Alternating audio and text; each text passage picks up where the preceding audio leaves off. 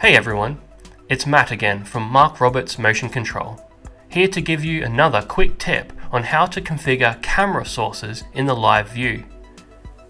Flair gives you the ability to connect one or more camera feeds directly into the application, to add overlays that help navigate the camera around your subject, and even superimpose the 3D camera view over the camera feed.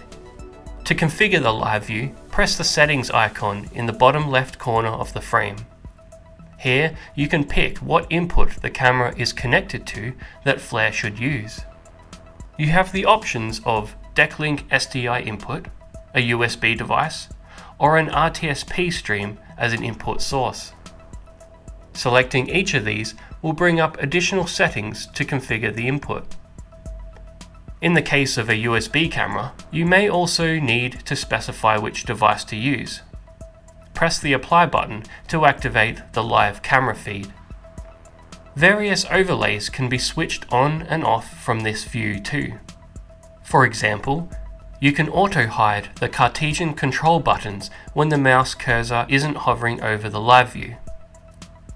The Cartesian control buttons and arrows act as a visual guide to help you control the camera in 3D space, simplifying the target tracking capabilities of Flair. As you create a move with the live view configured, Flair can grab snapshots of the camera feed at each waypoint, as a quick reminder of the view at that position. To enable this feature, press the Setup button in the Waypoints view and check Show Waypoint Images. Now, as you create the move and store waypoints, you will see the snapshots appear above each position. If you would like any additional camera feeds, either replace any of the existing views by pressing the Frame submenu and selecting Live View, creating a new live view within the main window, or by selecting the Live View menu item in the top menu. Detaching an existing live view is as simple as selecting the Detach button in the Frame submenu.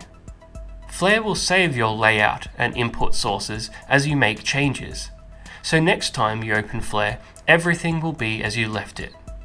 And that is all there is to it.